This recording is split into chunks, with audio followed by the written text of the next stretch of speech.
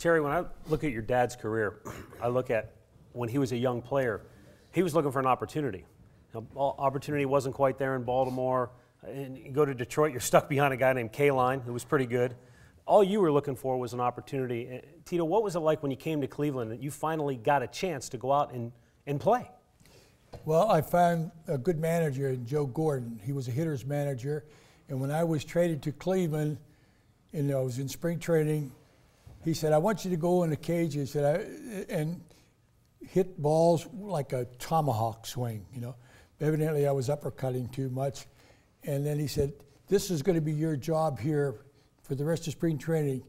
Minnie Minoso is going to play the first 5 innings. You're going to play the last 4 innings, you know, so we can get you in there.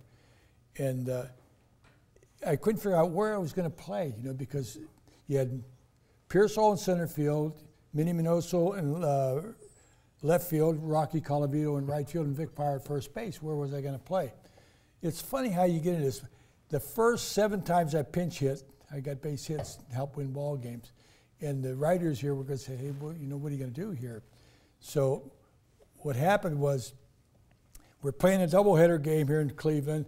The second game, how the shadow comes over home plate. Right. And I heard Jimmy Pearsall, he goes to Gordon, he says, I can't play because I can't see the ball. And I remember Joe Gordon looked at me and said, Tito, can you play center field? I said, hell yeah.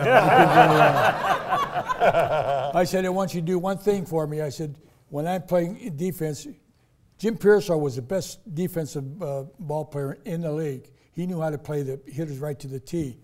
So we put Jimmy Pearsall in the bullpen in right center field, and he moved me around how to play the hitters.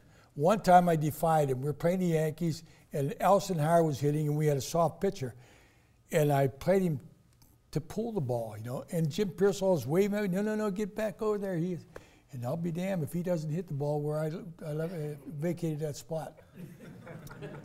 But it happens. I got in the lineup, and I started to hit, and I was in it for the rest of the year. Yeah.